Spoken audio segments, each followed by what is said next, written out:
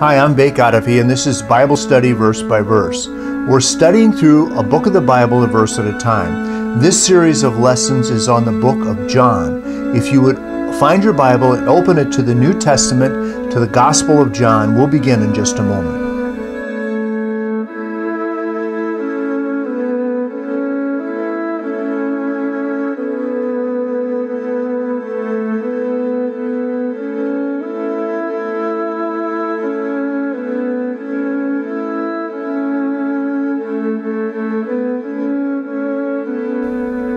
John is the Bible book we're studying. This is lesson 15, and we're beginning with John chapter 1 and verse 43. If you'd like to open your Bible there, we'll begin in a moment. We have a free offer of a written Bible study for you entitled God is Immutable. You can request a copy by emailing me at the address shown at the end of the lesson. Let's begin by reading John chapter 1, verses 43 through 49. The day following, Jesus would go forth into Galilee and found Philip and said to him, "Follow me." Now Philip was of Bethsaida, the city of Andrew and Peter.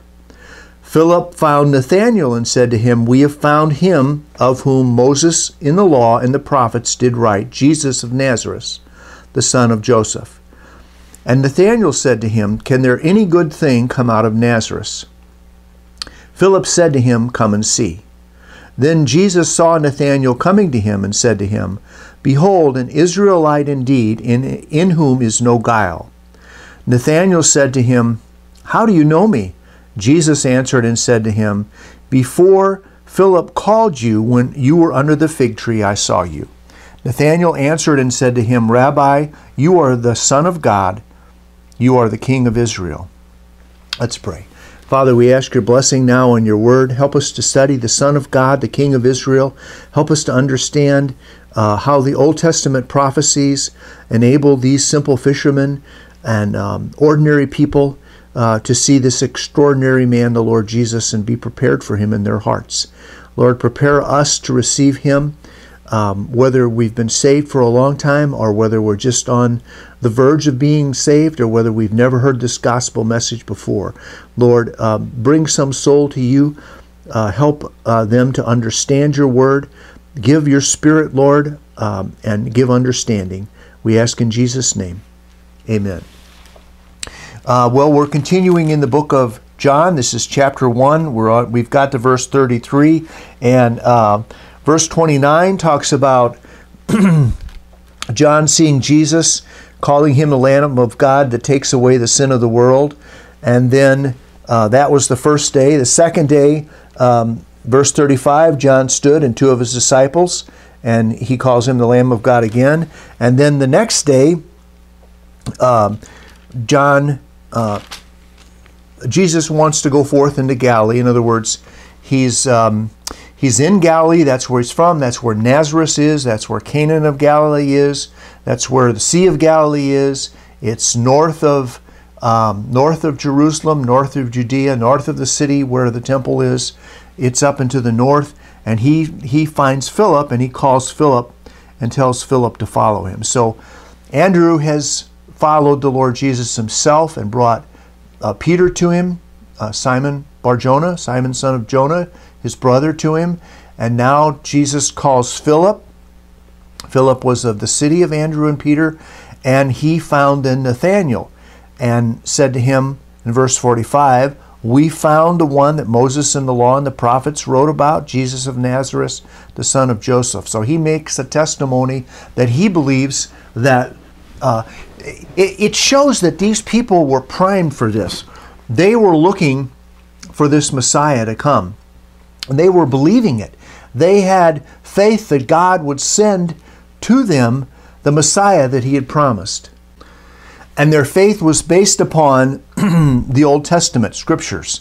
The 39 books of the Old Testament that the Jews were careful to transcribe perfectly, letter by letter, and they maintained the integrity of those documents. Moses in the law and the prophets did write. That includes all the Old Testament, the prophets and Moses. And he identifies Jesus as being the one that's the Messiah, and the one that's written about in the Old Testament. And Nathanael said to him, I mean, this is kind of a proverb. Can anything good come out of Nazareth?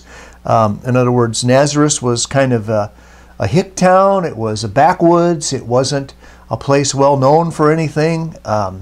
It was, what we would call a hayseed place, of not much reputation in the world. And Jesus is identifying as coming out of there and being the son of Joseph, and Nathanael, is dubious about it. Doesn't think that anything's good's going to come out of Nazareth. And Philip invites him to come and see. He like Andrew has identified this person as being the Messiah, and he's inviting his. I mean, this is a disciple making a disciple, if you will, becoming a fisher of men. That's what we're supposed to do as disciples. You're not really a disciple unless you're also making disciples.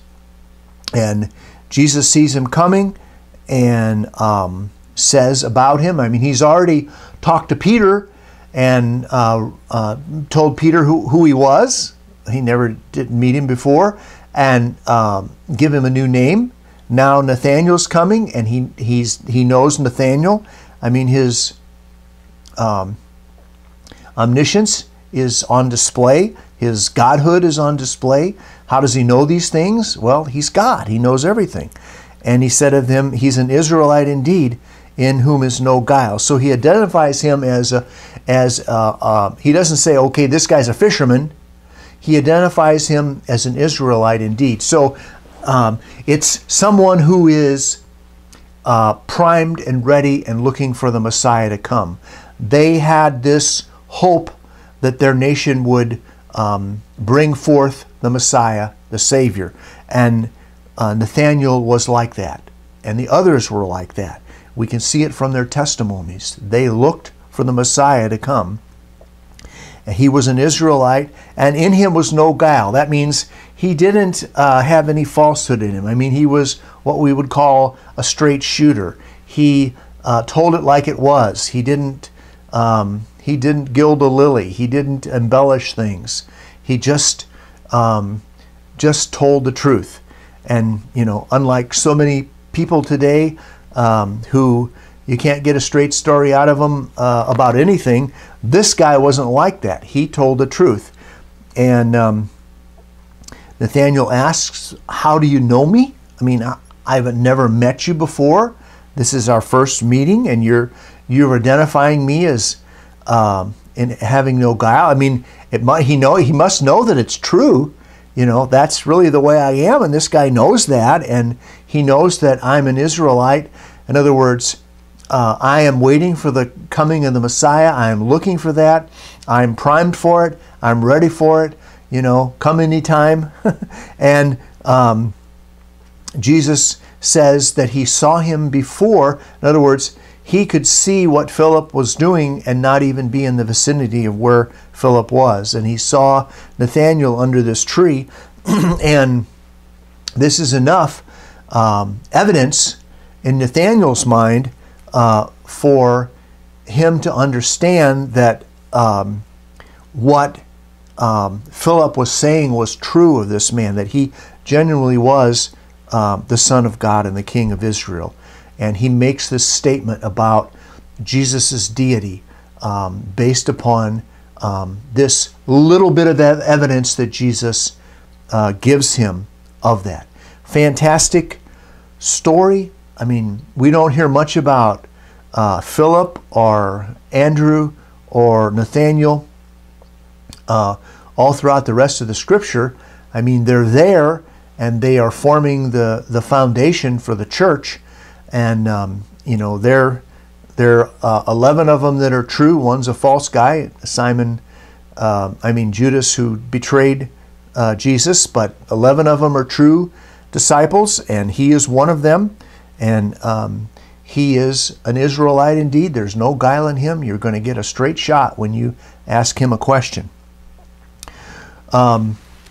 So what we want to do is understand how Philip and Andrew and Nathanael arrived at the conclusion that this was indeed the Messiah, the promised Savior that was to come, that was spoken about in the Old Testament. Where did that come from? What was their faith based upon? I mean, these guys were not scholars, but they were religiously educated. They had been to their synagogue. They had heard the truth proclaimed, even if it was proclaimed by people who didn't believe it themselves. But it was read, it was published, it was made known, and we're going to look back at some of the things in the Old Testament that led these people to make this conclusion that this indeed is the Christ, the Messiah. First place we want to look is in Genesis chapter 3, if you'll turn there. Genesis chapter 3, and we're going to look at verse 15 in particular. This is Genesis chapter 3, as you're probably familiar with, is the sin entering into the world. Adam and Eve are in the garden. They've been created and they're perfect.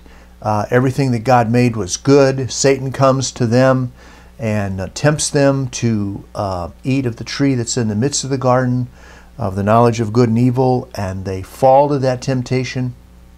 Sin enters into the world, and God begins to interrogate each one of these people and send basically the results of sin upon their head. Adam and Eve die spiritually.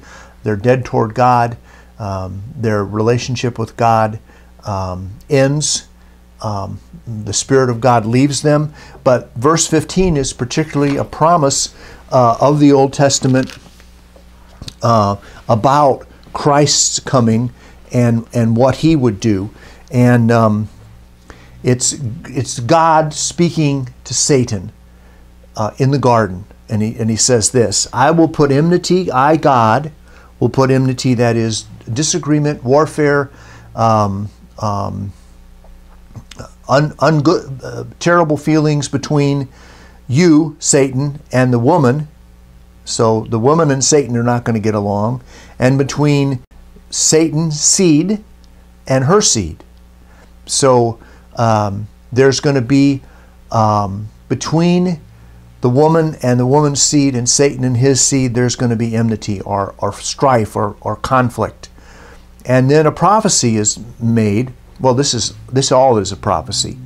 It shall bruise thy head.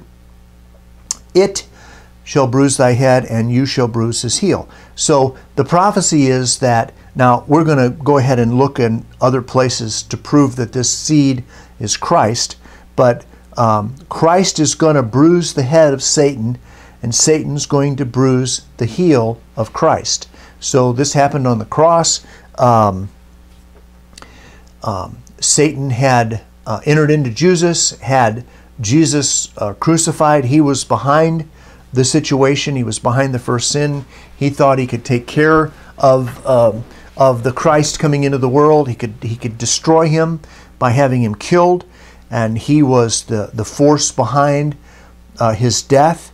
The Scripture says that if he had known what he was doing and how that would have been the thing that destroyed him, he wouldn't have done it. He basically shot himself in the head as he had Christ crucified, because that is God's triumph over sin. God defeated death, and He defeated sin in the death of the Lord Jesus. Satan didn't understand that, and here's the prophecy of it. The first prophecy of the Messiah. Granted, it's veiled. It's difficult to understand.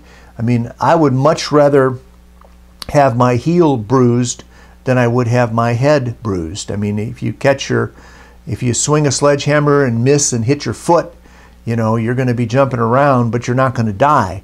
But if somebody hits you in the head with a sledgehammer, you know, in my employment, I used to investigate accidents, and in one of them, a person put a big, like a big crowbar, only it was straight, into a machine. It was about 5 foot long. The machine cycled, and the crowbar became a cantilever and just struck him right in the back of the head, and he fell dead immediately. I mean, that's what is going to happen to Satan in the future. The prophecy here is in the future that Christ is going to bruise his head. He's going to be defeated. Satan is his head is crushed, and as he crushes Christ's heel, Satan's head is crushed. I mean, these people. This is Moses. This is what Moses and the prophets wrote about. This is the prophecy about Christ as it begins in the very beginning of sin. You know, God is promising a Savior to come. Well, turn now to Genesis chapter 22 and verse 18. Genesis 22, and God speaking to Abraham, and he says, "In your seed shall all the nations of the earth be blessed, because you have obeyed my voice." So the seed of Abraham, you know, we could think of it as his offspring. He had Ishmael and Isaac, and Ishmael became a great nation. They weren't blessed by God. They were rejected. Isaac was the promised child that God gave to Abraham through his wife Sarah, and he was the inheritor of the promise. And then he had Isaac. He had Isaac, and then Isaac had Jacob and Esau. Esau was rejected. Jacob was chosen, and Jacob had 12 sons. Those 12 sons became the 12 tribes of Israel. They went down into Egypt, went down into Egypt 70 people, and came out 1.5 million, 2 million people. And they became the nation of Israel, and out of them and out of their history, then Christ is born into the world. And here is a promise to Abraham. Here's the gospel preached to Abraham. This is as much of the gospel as he had. It was veiled at the fall, that Christ would bruise Satan's head, Satan would bruise Christ's heel. Here it is, in thy seed shall all the nations of the earth be blessed. So Christ is going to be a blessing to all nations. It's not just going to be the one individual nation of the Jews, although they were greatly blessed by God. They had all the benefits. You can read all about it in Ephesians chapter 2, all the things that they had going in their favor. But the real blessing is the gospel coming upon all the world, as it did after Christ came, and the apostles and prophets took it to all the world, laid the foundation in the scripture for the gospel. And now the gospel is for all nations. All the nations of the earth are going to be blessed because you have obeyed my voice. Okay, now turn to Galatians chapter 3. Galatians chapter 3 and verse 8, and it says, and the scripture, foreseeing that God would justify the heathen through faith. So the heathen are the Gentiles, the people that are non-Jews. They are going to be justified, set right with God, have a relationship with God through faith, preached before the gospel unto Abraham, saying, in you shall all the nations be blessed. So that's the gospel to Abraham. That's what he needed to know, that what was coming, that Messiah that was coming, and he believed God, and he looked forward to that. That's the thing that saved him. He was saved by his faith. He believed God, counted to him for righteousness. The scriptures teaches us. So that's Galatians 3 verse 8. Look at verse 16. And that was the gospel to Abraham. And verse 16 says, now to Abraham and his seed were the promises made. Now, this is where the Bible is very specific about its words and about their meanings. He says, verse 16, and he said not, and to seeds as of many, but as of one, into thy seed, which is Christ. So that idea of that seed being a singular thing, the seed that was coming to bruise Satan's head, was the Lord Jesus Christ. That seed of Abraham, he had a whole nation of people that flowed out of him, more numerous than the stars and the sands on the sea. But that wasn't the seed.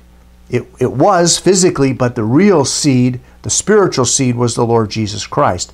He's the one that is the consummation of the gospel. The gospel resides in him. He's the one that, in his name, that you're saved if you have faith in him. It wasn't unto seeds as of many, but as to one, and to thy seed, which is Christ.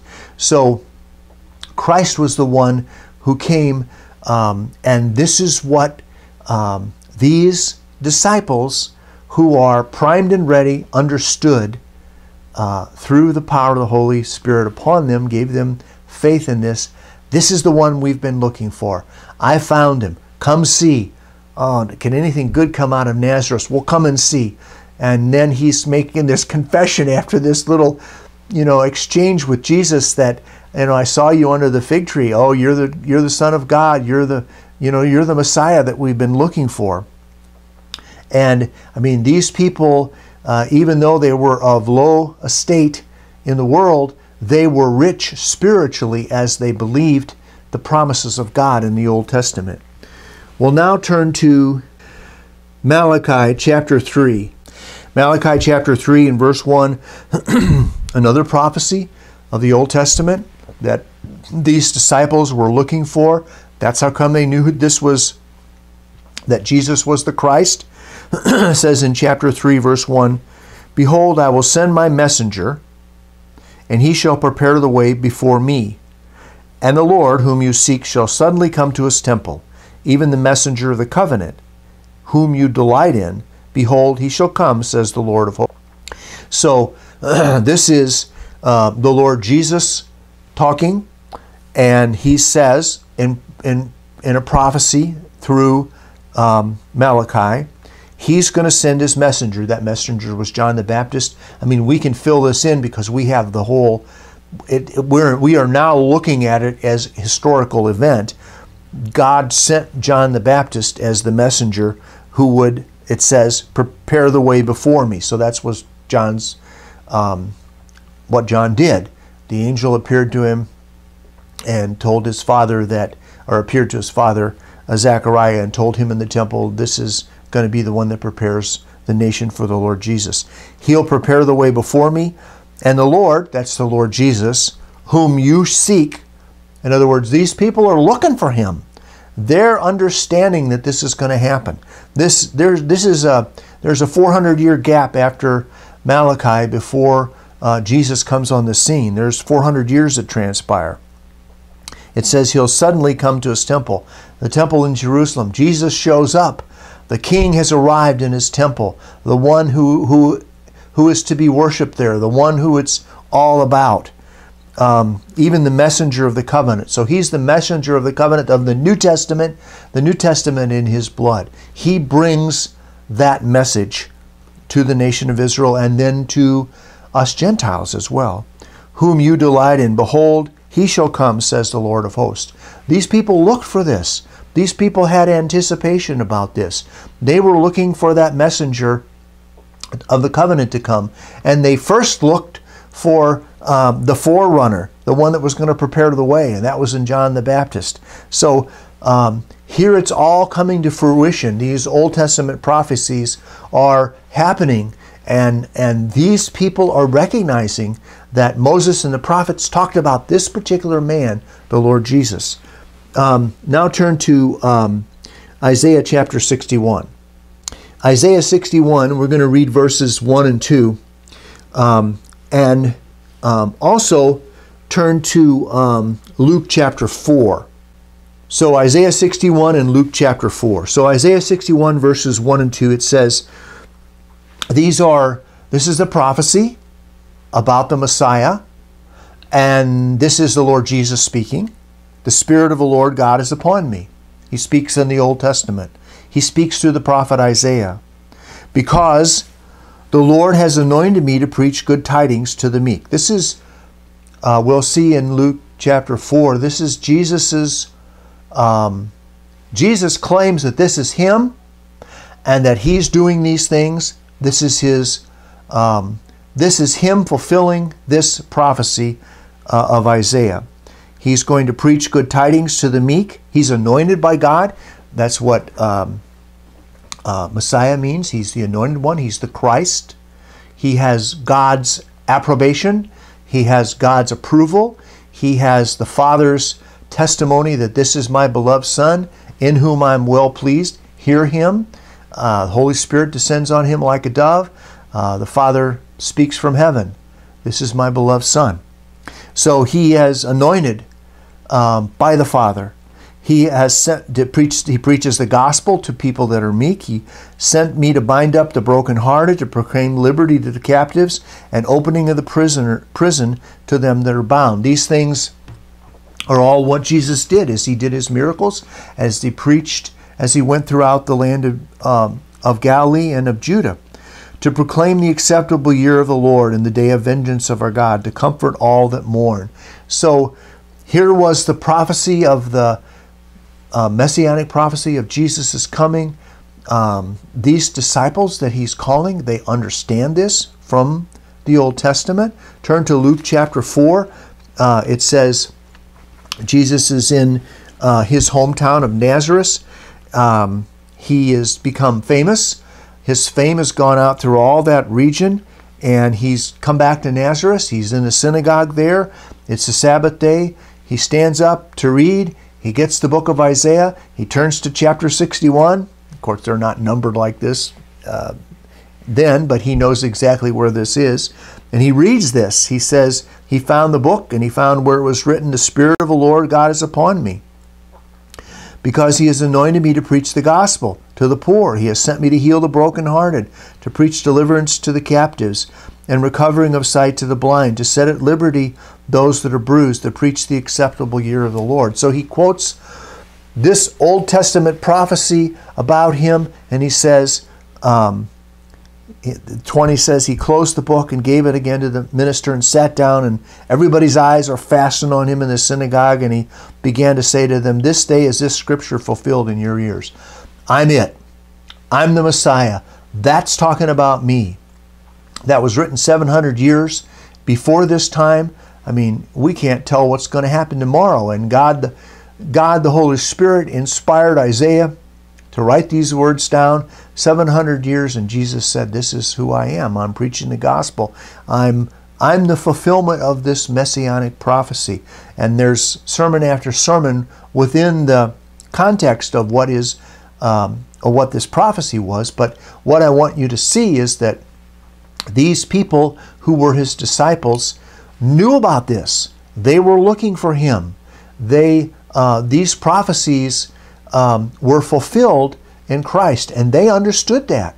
I mean, when he showed up, they were primed and ready to receive him. Okay, one more place.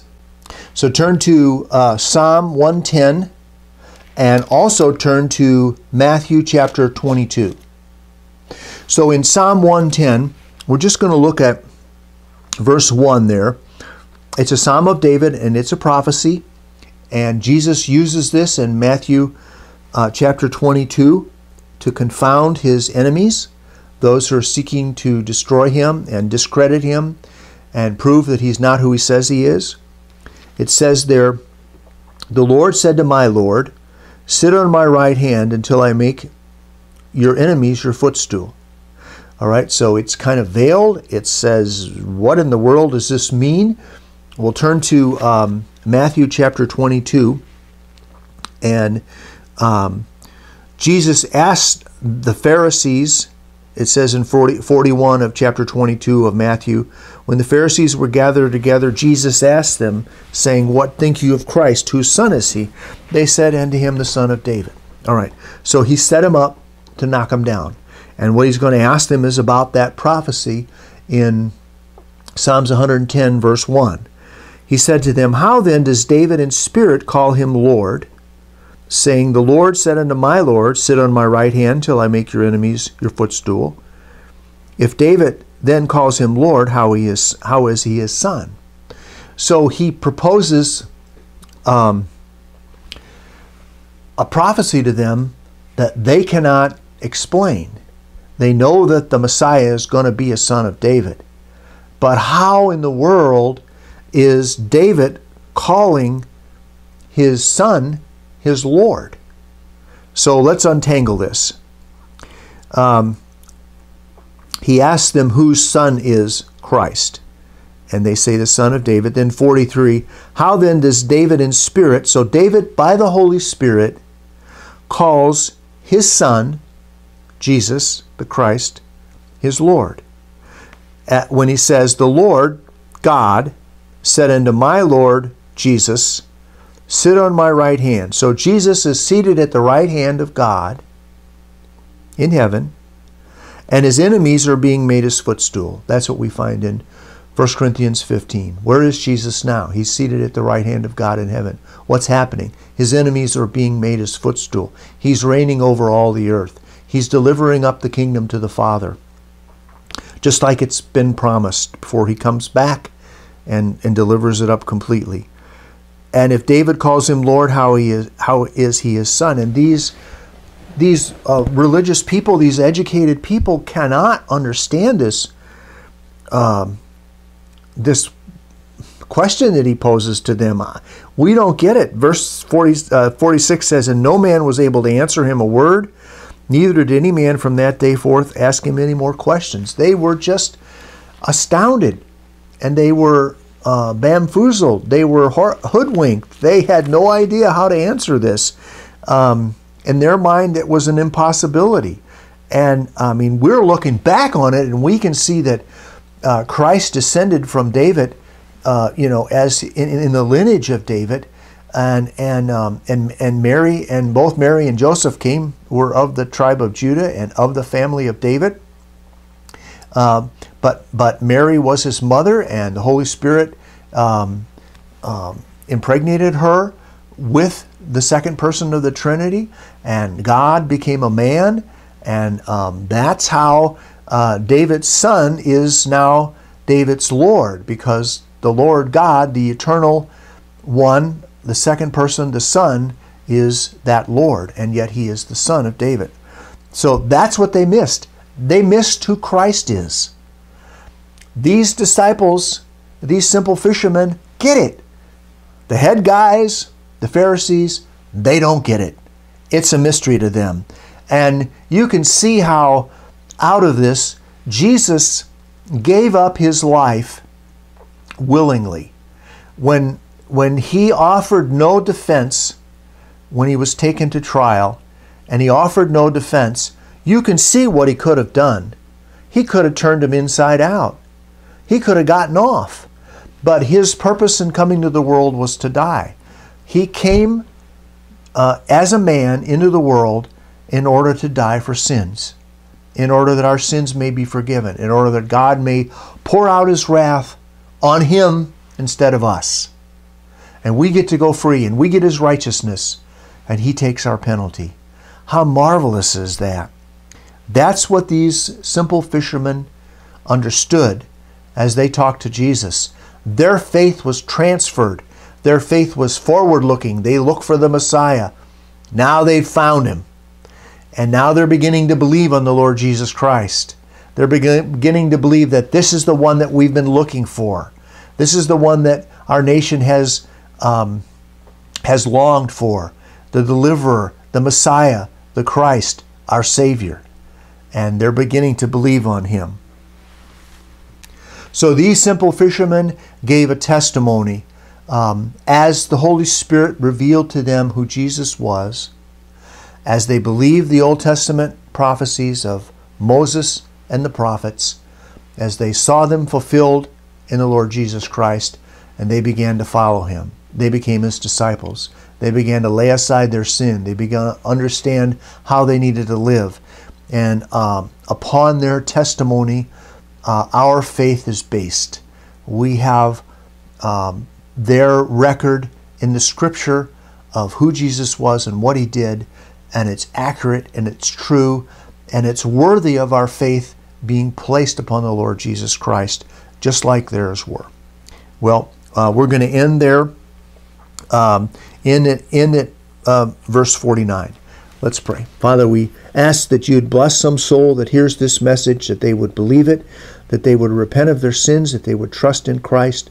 Thank you for Moses and the prophets and all the messages that you gave to Israel by them, and that we can have the same kind of faith that these disciples had in the Lord Jesus, that rest upon the Lord Jesus, and that saves us. Lord, thank you for his messiahship, for him being anointed by you. Thank you that he was omniscient and knew everything, and knew Peter and knew Nathanael, and thank you for the good testimony that they give about who he is. In Jesus' name, amen. Thanks for watching. In the next lesson, lesson 16, we'll begin with chapter 1 and verse 51. I hope the Lord blesses you as you study his word. Here's a description of the free title we're offering with this lesson. It's title number 17, and it's called God is Immutable. God never changes, period. He is not affected by time. The heavens and earth will grow old like a garment and be changed, but God is always the same. Out of this fact, there is a multitude of benefits which flow to Christians. So if you'd like to get a copy of this lesson, lesson 17, God is Immutable, you can write for it. Or if you have questions or comments about this lesson that I've just taught, you can email me at BibleStudyV@gmail.com. And please don't forget to subscribe to my channel for more Bible study, verse by verse.